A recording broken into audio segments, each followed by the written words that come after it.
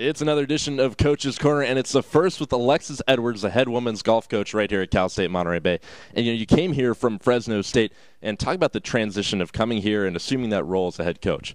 The transition has been awesome. I mean, I started off last semester, my first semester coaching. Coach Moore and Coach Watney, both at Fresno State, were awesome mentors to me, and I could ask them any question I needed to, and they were great. And coming here, Coach Owen has been the best. I mean, I couldn't ask for a better men's coach that's over me, helping me through the whole program. He did great with the women's team in the fall, so my goal for the spring is just to keep that momentum going and get us through postseason and get us to nationals.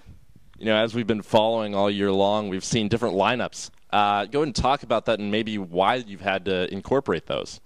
Well, in the fall, the different lineups, there are various reasons. Schooling, just to give everybody an opportunity to play, kind of feel out who plays well with others.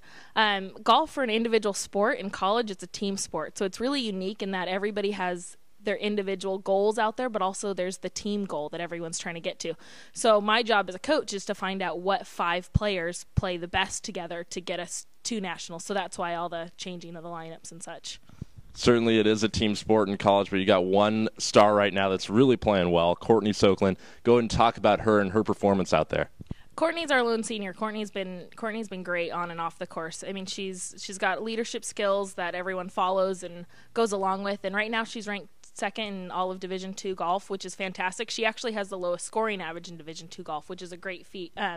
We played a Division I team yesterday, and she was medalist. She beat all the Division I players, which is good motivation, good pump up. We've got 3 tournaments left, so hopefully she'll keep that momentum going the last 3 tournaments and bring it on to nationals. That's Alexis Edwards on Coach's Corner.